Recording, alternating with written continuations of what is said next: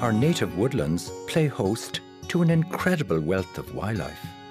Anja Murray of Birdwatch Ireland offered to meet me on the shores of Lough Derravara in Westmeath to give me a sense of exactly how critical these habitats are.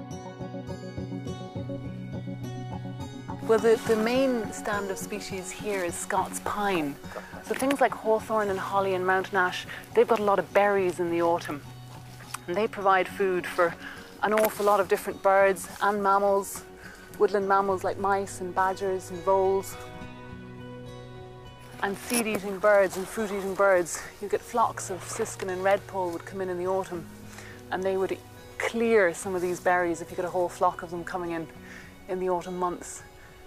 The trees themselves provide food source for the whole ecosystem here, but it's also all the small plants that are adapted to live on the woodland floor.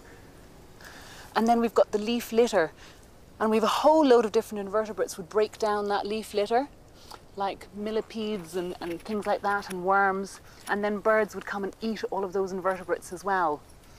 So it's not just the trees, it's everything that comes from the trees and all the nutrients that nourish the soil. So little creatures running along the bark here. Yeah, you'd have all sorts of invertebrates in here. Oh look, here's a little snail. Look at this fella. Gorgeous, that was hiding in the crevice there of the bark. There's a woodlice here as well, I just spotted.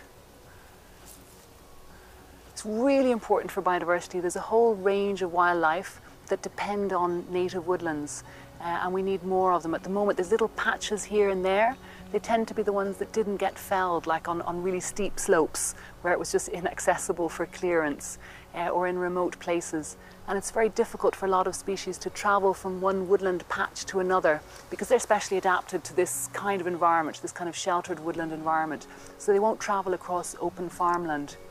So if we have more woods in the landscape, even if they're connected up as much as possible, we'll allow wildlife to disperse and move throughout the landscape and hopefully improve some of the population levels. It would be wonderful to start getting that back again.